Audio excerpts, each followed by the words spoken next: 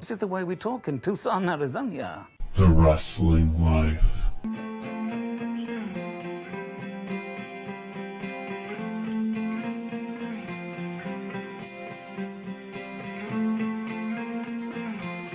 Hey everybody, it's The Wrestling Life. It's episode 365. It's our Elimination Chamber preview and assorted other news show. I'm Ethan. Welcome back, Crab fans. I'm Liam. Liam, we have so much to talk about this week. And as always, so many things we can't talk about on the first and only wrestling podcast. You know, I may tune into this show this week just to hear what's in the bonus features at the end of the program. A lot of discussion of certain political famous politicians' nicknames and strange eating habits, I think. All right. Well, that should be a good time. So WWE has Elimination Chamber in Perth, Australia this weekend, 5 a.m. on a Saturday. Totally normal time to have a pay-per-view. Their last early Saturday morning Australia pay-per-view had that wonderful Triple H Undertaker match. You remember that? Oh, yeah. That was I have often said that match is equally or almost equally as embarrassing as the Saudi DX tag from like 2 weeks later, but that one's not remembered as infamously, I guess, because of bald Sean and Kane's wig falling off and all the other terrible things that happened at the Saudi show a couple of weeks later. Yeah, Hunter Torres Peck. 30 seconds into the match. Yeah. It's not as memorable, but they went like, I remember them going like 40 minutes at 8 a.m. on a Saturday and it not being particularly good. So in that vein, this weekend they have the matches should be better. There's only 4 of them announced for the card to this point. Men's Chamber for a shot at Seth Rollins at Mania. There's Drew McIntyre versus Randy Orton versus Bob Lashley versus LA Knight versus Kevin Owens versus Logan Paul. Drew? I assume so. And we assume that he must have re-signed, or like it's all but official that he's right. re-signed. Yeah. He beat Cody Rhodes on Raw on Monday. Why? I mean, that was a bizarre decision. Why the hell did you beat Cody Rhodes on the road to WrestleMania? Insane. Because, and again, it's one of those things where you can argue, well, you know, he slipped on a banana peel, the bloodline got involved. Yeah, but you don't. Maybe the current regime looks at things differently, even though most of them are the same people that were here when Vince was there. But historically, when the World Wrestling Federation is pushing a tippy top guy, he does not lose even in this sort of way. So seems questionable to do so. I suppose the devil's advocate would be because at WrestleMania they're going to do that same spot again where Solo jumps up on the apron and gives him the thumb, and then Roman hits the spear, but this time Cody's going to kick out, and that's what they're chasing with this idea that he's lost because of Solo giving him the thumb twice now. Well, thank you for playing devil's advocate. I think all of it shouldn't have happened. I do not disagree. That was the closest thing to logic I could find to explain it. And also because you have so few credible people for Drew to beat, because you're also trying to heat him up as a heel for the, I mean, what are they're going to go on like third on night 2 of WrestleMania because Seth's going to wrestle in the tag on night 1, we assume. Yeah, they may open. Right. So it's like, well, we got to keep Drew hot for that, and for the Philster when he's healthy. I would argue it would be less counterproductive to just roll Seth in there and have Drew Claymore him and pin him on a random Raw between now and WrestleMania than it was to beat Cody Rhodes on Raw on Monday. Yeah, because like I mean, Seth's still dealing with an injury. Just do a Yes. non-title match, have Drew get a win over Seth. That would be fine. Yes. And Seth's belt doesn't matter as we've long since established. So yeah, beat him. You Correct. beat him all the time. Who cares? It would really make much more sense. Mm-hmm. I mean, aside from the fact that he can't work right now, um, it would make sense. I don't know. There was a lot of things on Raw that just made me scratch my head. I have absolutely no idea what they were doing. Anyway, another match. Here's a good example. So another match for this Elimination Chamber pay-per-view on Saturday is Rhea Ripley defending the women's world title against Nia Jax. Mm-hmm. Now, Rhea Ripley's been pushed as an unbeatable monster for a year now and has really rarely wrestled. I'm not sure what exactly is going on there. I suspect maybe she had a surgery at some point. I don't know, but it's odd that she hasn't really wrestled a whole lot since beating Charlotte Flair last year. I mean, it is convenient in the sense that they don't ever make credible babyface challengers in their women's division, except for Becky Lynch and Bianca Belair.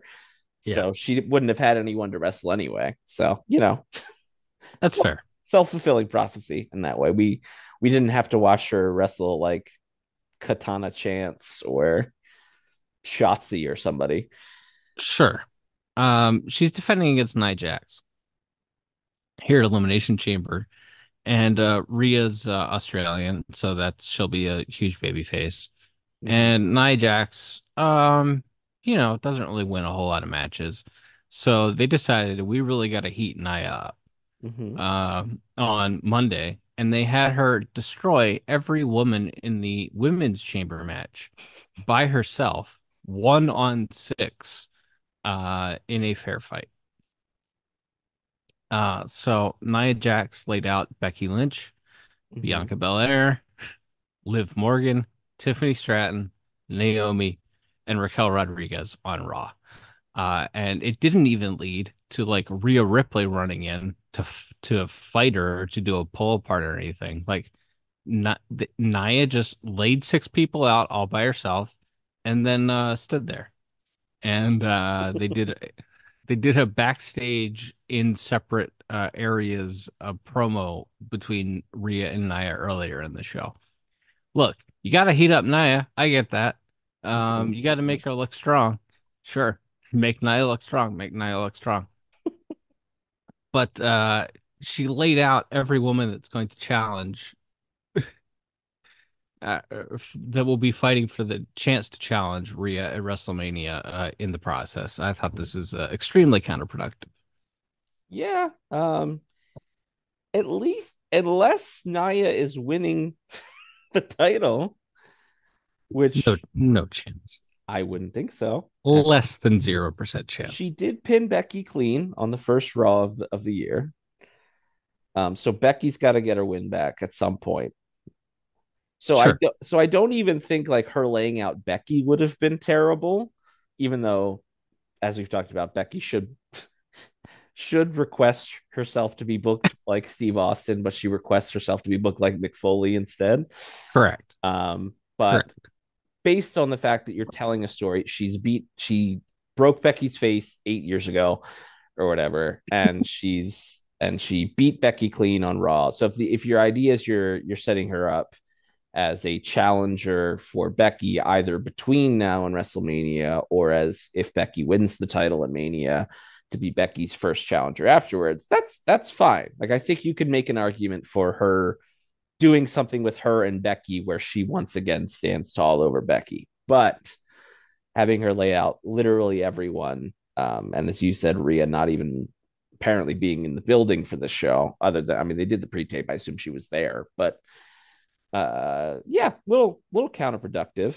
Because it seems like again, unless none of those women are going to be facing Nia Jax immediately. So except maybe Becky. So yeah, kind of a strange decision, but that's what we did. And yeah, that match should be fun from a crowd reaction standpoint, I would think. And it'll be one of the only matches on the show that the crowd can see, which will probably be nice for them as well.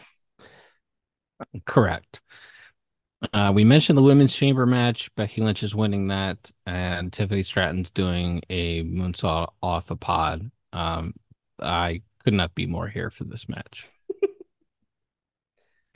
Yeah, I mean, other than Raquel, who's fine. Like, there's not like this is a pretty good solid on paper roster, and Liv, who has a lot of very passionate fans. On paper, this could be a really fun, exciting match. Becky can go, Bianca can go, Tiffany can go, Mm-hmm. Naomi and Liv can do their spots, Mm-hmm. and Raquel can catch people. Yeah, sounds good. Sounds like and you imagine it's going to be a TJ Wilson special, so it'll probably be laid out very well as well. We can only hope. The Judgment Day, Finn Balor and Damian Priest will be defending their tag team titles against the New Catch Republic, which is the name that WWE Creative came up with for Pete Dunne and Tyler Bate. Mm-hmm. I don't like Pete and Tyler's chances. I don't like their name. I don't really. I don't like that they're doing like a 2016 British indie wrestling gimmick, honestly. Like it feels a little dated, doesn't it? I mean, yeah, but I mean, I think corporate officer number one is always going to be in that headspace. True. Yeah. I mean, that's your mind maybe gets stuck in the era where you received the most acclaim as a booker. Sure. Yeah. So he's hitting his greatest hits, and these guys had great matches together before, and I assume could have great matches as a team. I'm sure it could be a good match, although Finn Balor has reached like incredibly aspirational goals of phoning it in. Almost John Morrison level. Yeah, he's pretty incredible. Like he's very funny. Like he does a lot of funny things, and it's just, but he's completely like given up with the idea of being like a big time pro wrestling star, and he's just cashing his checks, going home to be a wife guy. So I don't expect this to be like a classic, but again, crowd should be into it, and everybody involved is a good worker. So we'll see. He is heavily focused on being a wife guy. Yes. And the only other thing advertised for this show is the Grayson Waller effect with Cody Rhodes and Seth Rollins. Mm-hmm. So they're making poor Seth fly to Australia with a bum knee. Sure. I mean, Why not? Roman and Dwayne aren't getting on that plane, so you gotta have somebody to cut the promos. You can have Jimmy and Solo interrupt, and Cody and Seth can send them packing or whatever. Be the surrogates for the real stars who didn't feel like making the flight. I guess. I mean, this is to set up the Mania match. You would hope and pray. And two of the guys, at least one of the guys, is not going to be there. I don't know if Dwayne is telling the truth or not. If he's, I wouldn't be surprised if he were there, but Okay. I don't know. What do you know? He's a big time heel now. We don't usually, because SmackDown is so far in the rearview mirror, we don't talk about it, but we should probably talk about big time heel Dwayne now, right? Yeah, so he came out on SmackDown last week dressed in a shirt from 1998, Mm-hmm, mm-hmm. and he healed on Utah and officially joined the Bloodline. And a lot of people thought he was dropping breadcrumbs for an eventual babyface turn against Roman here in his first heel promo. I mean, you can make that argument if you wanted to see those things. Okay. Uh, I think anyone professing to have any idea of what's going on with this angle, it's just not telling the truth. Jeez. And it can change from hour to hour as Hmm. well. So, but The Rock cut a heel promo, Hmm. and what did you think of it? It was the Brian Gewirtz greatest hits, wasn't it?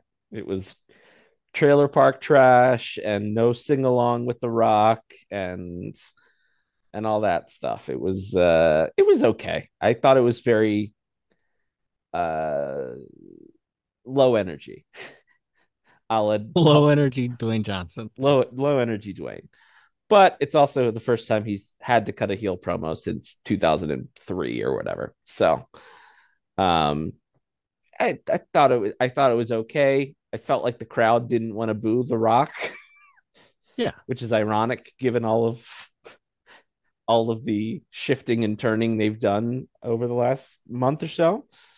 But I think he can go out there and he can beg for booze, doing what he did there, insulting them, call the fans fat, call the fans ugly, and everybody has his hilarious nicknames that Brian comes up with him for. So I think it'll be all right. I do think that at the end of that tag match, Roman and Rock are going to lose the match, and then after the match, Rock's going to hit a rock bottom on Roman Reigns, and we'll go from there.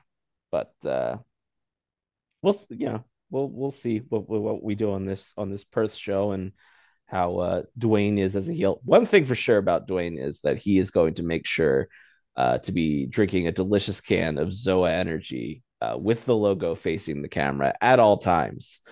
Did that in his the pre-tape they did where he's arriving at the building in his big truck. He's salt of the earth guy. He drives a big truck, and he has his can of Zoa Energy there. And then they did like a backstage video for social media, and he's once again drinking a can of delicious Zoa Energy, and he is once again having the logo face the camera for the entire clip. Just wonderful, wonderful content, wonderful dual branded content and brand integration from our salt of the earth friend Dwayne. You mentioned that he drives a big truck. Mm-hmm. He's really America's best friend.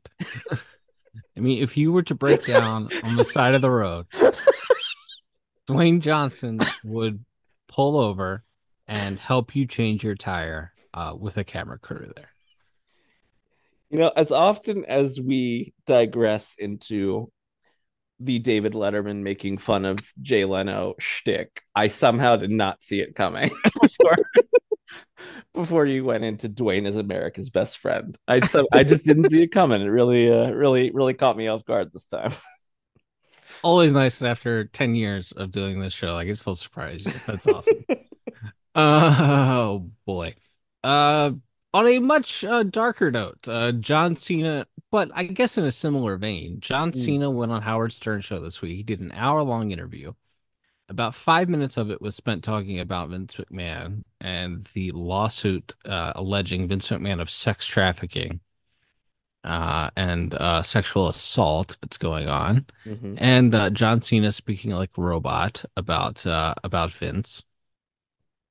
And Randy Orton, I guess, did an interview with Sports Illustrated this week, and somehow came up with better answers than John Cena did by saying, "I love Vince, but if these are true, that's really messed up, and he should be held accountable." Mm-hmm.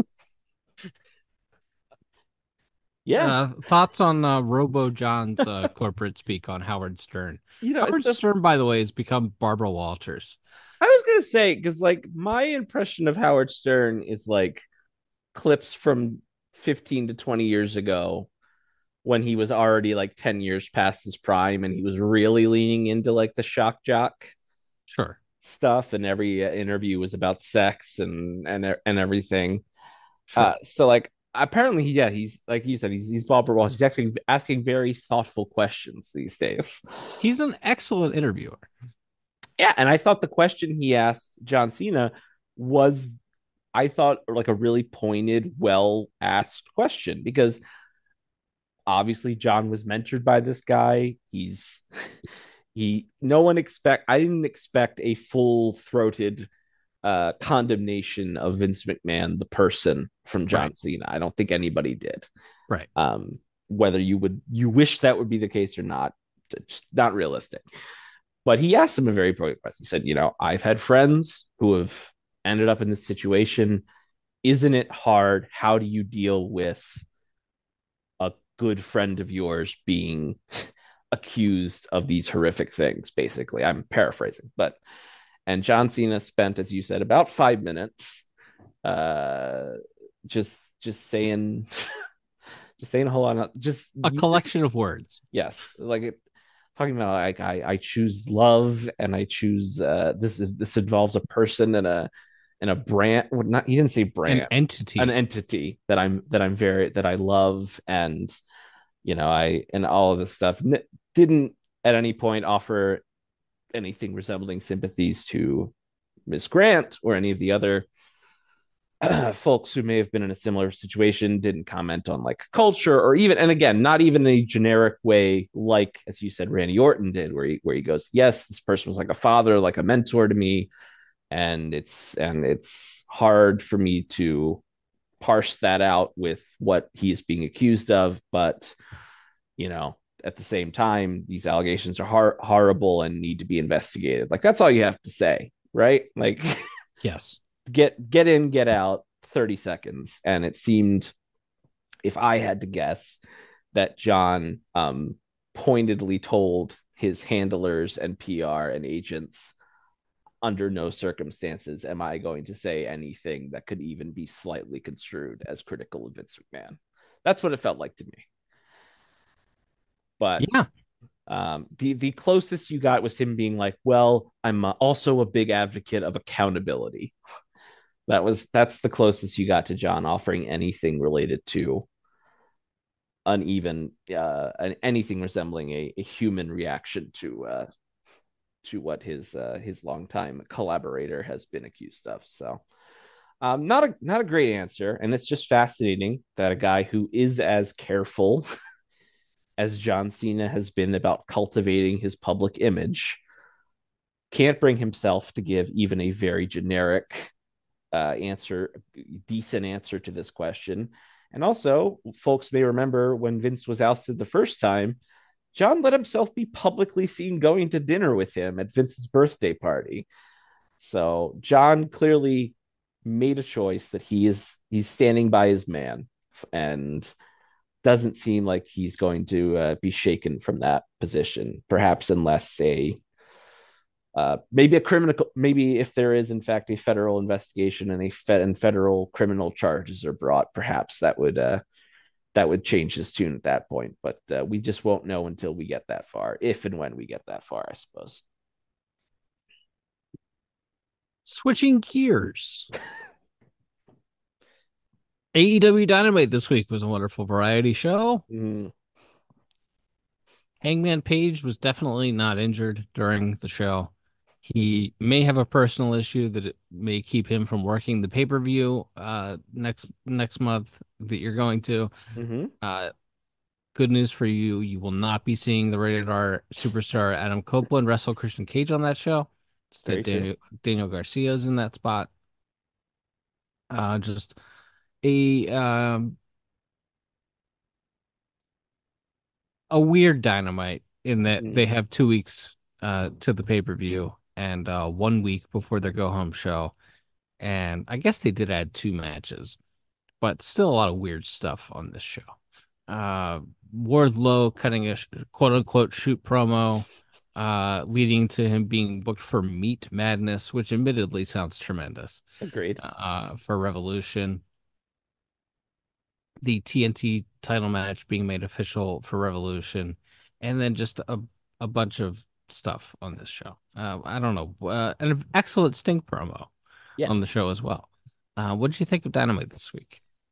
Yeah, I think I didn't think there was a lot of good wrestling on the show, which always makes it a little harder to sit through a Dynamite.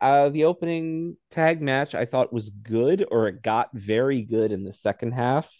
Kind of felt like in the first half the crowd didn't know who to boo or cheer for, Even though I would think it's safe to say the BCC guys are the heels in this program, but are kind of still baby faces overall. Um, they did Moxley did like choke Dax for like 3 minutes after the match was over last week. So I would, but eventually it got good. They did another draw. That's the second draw in like 3 weeks they've done. So let's watch that. Let's not be like, it's still preferable to, I don't like doing whataboutism. It's better than a DQ or a count out. They also did a DQ in the Adam rated R superstar Adam Copeland, despite not being in the pay-per-view and Daniel being in the pay-per-view, was not going to did not choose to put Daniel Garcia over. But I guess they had to have a reason for Adam to not be on this show if in fact he's not going to be there. So they did the injury angle with Christian laying him out. But anyway, live right down the street. Why is he not going to be there? I don't know, is he filming another season of that Disney Plus show that's going to get canceled? I don't know. They did pick it up for season 2. I don't know. Okay, well, for me, yeah, maybe he's got one of his many acting projects that he's working on is on there, or maybe he'll just do a run in on the show and they want to delay the. Don't they have a April Canada show? Don't they? Are they going to wait to do the Christian Edge match there? They announced like 8 dates for Canada. Okay. Over a course of 4 months. So I don't know. I think there's one coming up relatively soon for either March or April. So I wonder if they already did a match to Canada on a Dynamite though. So I don't know what exactly that reasoning would be. But I'm happy that I'm not going to watch Adam Copeland wrestle live, hopefully. But anyway, yeah, the Dynamite I thought it wasn't like a horrific show or anything. But yeah, it was just kind of a bunch of stuff happening, and we just Tony Storm and Deonna Purrazzo each got a very quick win. Deonna Purrazzo almost killed women's head coach Madison Rayne, or there was miscommunication. I don't want to say it was Deonna's fault. I don't know that it was or wasn't, but regardless, it was not a strong show in the ring. And the real highlight as far as a promo goes is definitely the Sting promo, which you talked about, which is, I think, if you didn't ever watch Sting in TNA, you might think Sting was a bad promo. I think he became a pretty good promo during his TNA run. But this was very different than what I would normally consider a good Sting promo, which is usually where he's very boisterous and loud and yelling. And this was very understated and simple. And Sting's never really a guy where you feel like it's like he's being on the level with you, in my opinion. He doesn't ooze sincerity. Yeah, he's a bit aloof. And that's fine, This is a side hustle anyway. He's got his real estate gig, but he has been famous and wealthy for 35 years. Sure, yeah. So, but I thought he came off incredibly sincere, and in a very understated way made this retirement match against the Bucks feel like the biggest match in the company and maybe one of the bigger matches in the company's history. So he did a great job for sure. Hey, and they decided that Ric Flair is going to be a heel managing the Young Bucks. That sounds great. Well, to me, it works. You could do one of two things. Either he double crosses the Bucks and saves Sting, thus they end Sting's career with them as friends. Or it's for old time's sake, he tries to turn on Sting one last time, but this time Sting finally thwarts him and gives him the Stinger splash, because Flair is just itching to take bumps on this, of course, on this show before all is said and done, before he shuffles back off to WWE so Dwayne can make his movie about him. Yeah, it seems like it. Yeah.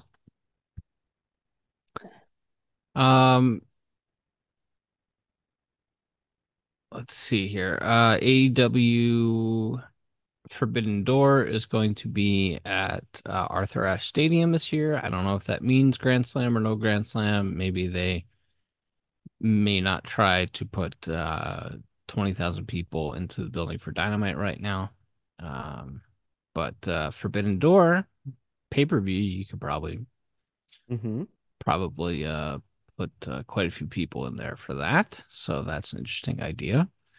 And AEW has hired a new vice president of content development, Jennifer Pepperman, who Mm-hmm. is an incredible name, by the way, who Mm-hmm. was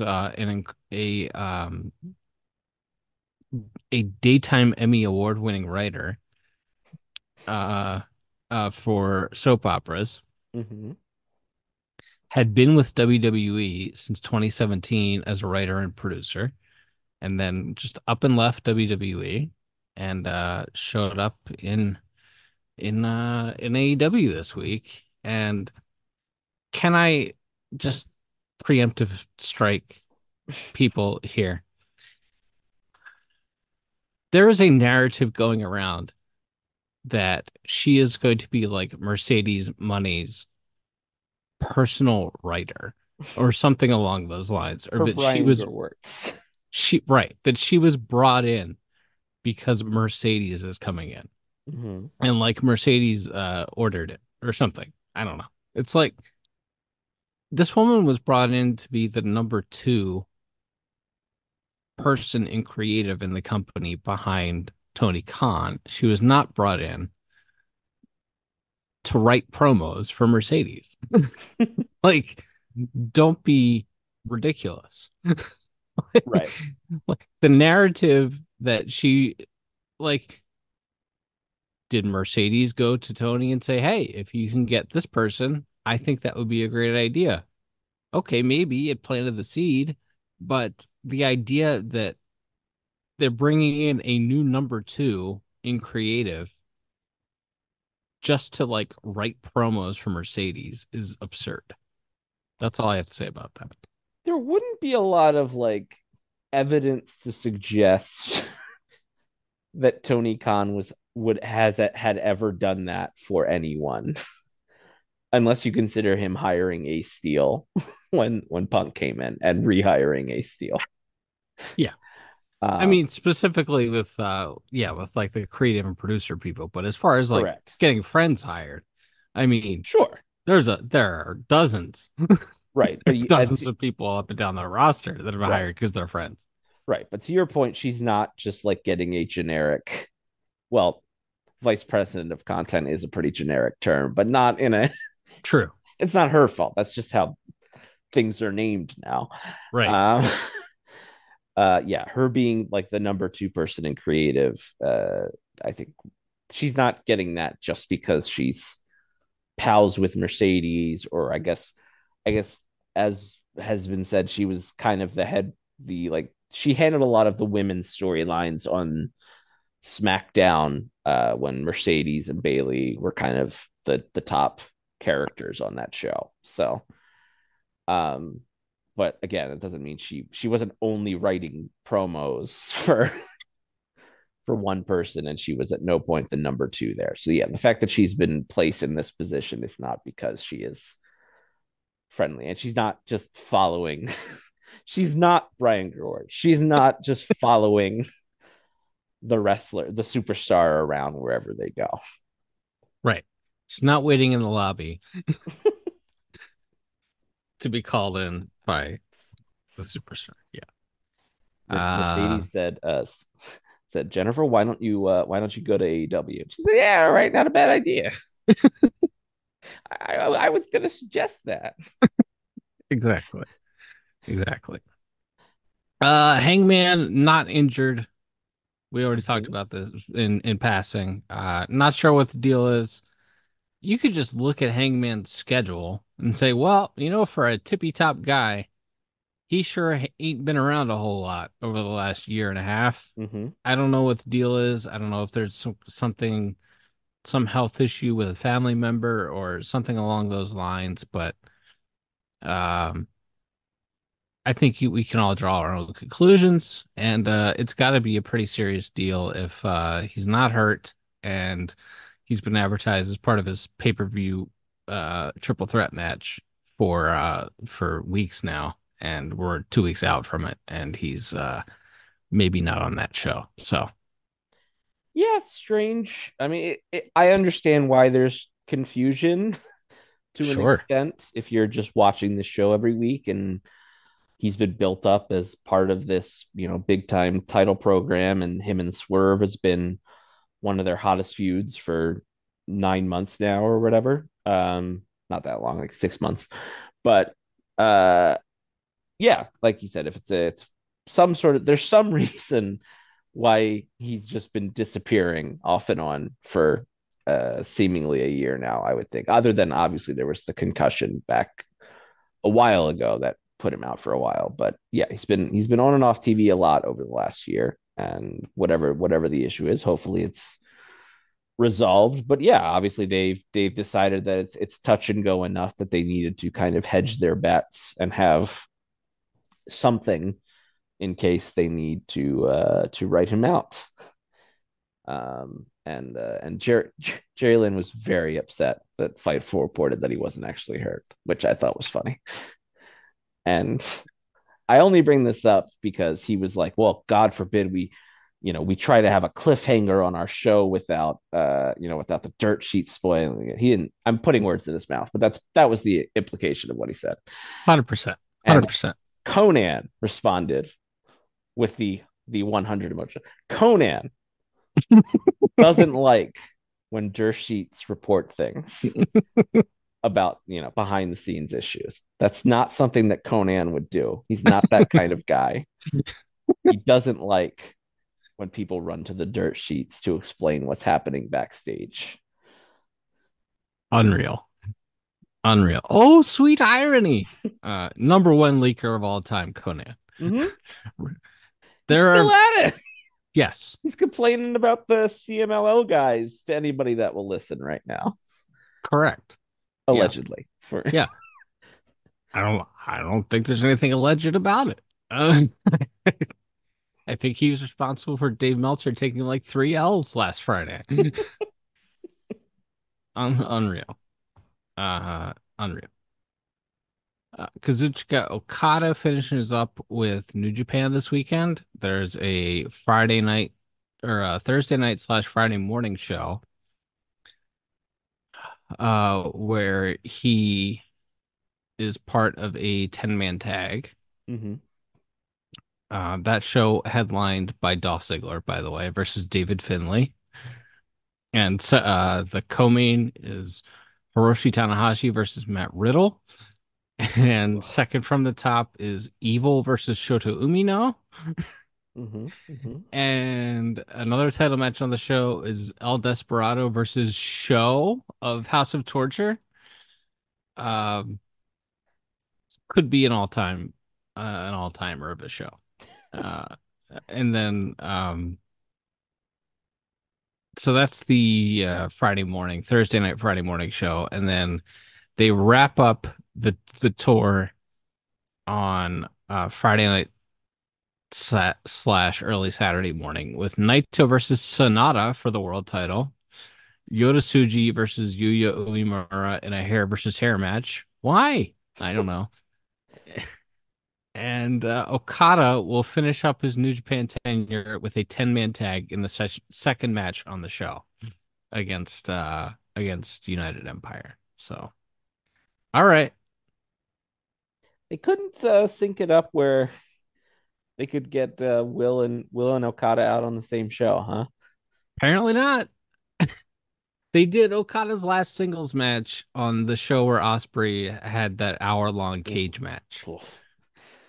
Okada beat Tanahashi. Okada's doing no jobs on the way out, by the way. He has decided to not put anyone over on his way out of the promotion. It's incredible. The Boy King has decided he's winning every match on the way out. And he's doing his farewell matches are 2 10-man tags against United Empire where like he could pin Henare or somebody on the way out. Mm-hmm. Or Callum Newman. Those guys are eating pins. Uh-huh. Right. Why else? He's putting over absolutely no one. It's incredible. Like even if you wanted to have his last matches be wins in these tags, fine. Sure. But like he should have lost to somebody. Saber, one of the young guys that he spent the last year beating. Shooter. Yeah. Yeah. I mean, obviously they see a lot in Suji. Like, could, give him a big singles win, try to jumpstart him. No, Literally anyone. Sonata finally.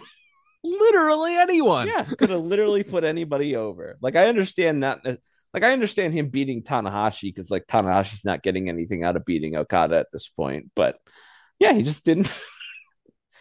You had his last singles match, and you put him against his old rival, the President, and he just beat him again.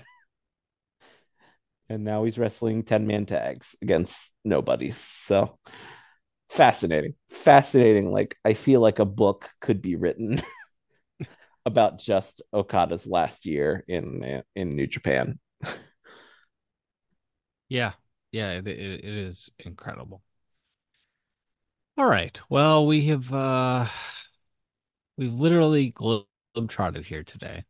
And we've saved people with flat tires, and we've made more Jay Leno, David Letterman 2009 jokes or 2010 jokes than even I expected. And I expect dozens every week. Yeah, we really we overshot our target a little bit. We really delved in. Here's what we know about Dwayne. He likes cutting promos that go way too long on WWE television, and he has an old truck he likes to take away. Old truck. Right. All right. Until next time, everyone, I'm Ethan. And I'm Liam. We'll be back soon with more stories from the wrestling life. Adios.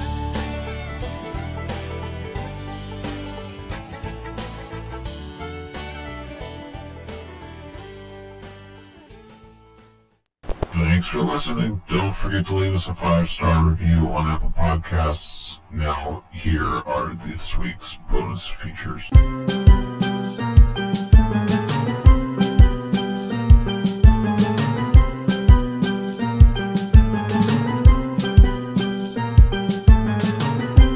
Dwayne also let us know that Cody is a family guy. It fits.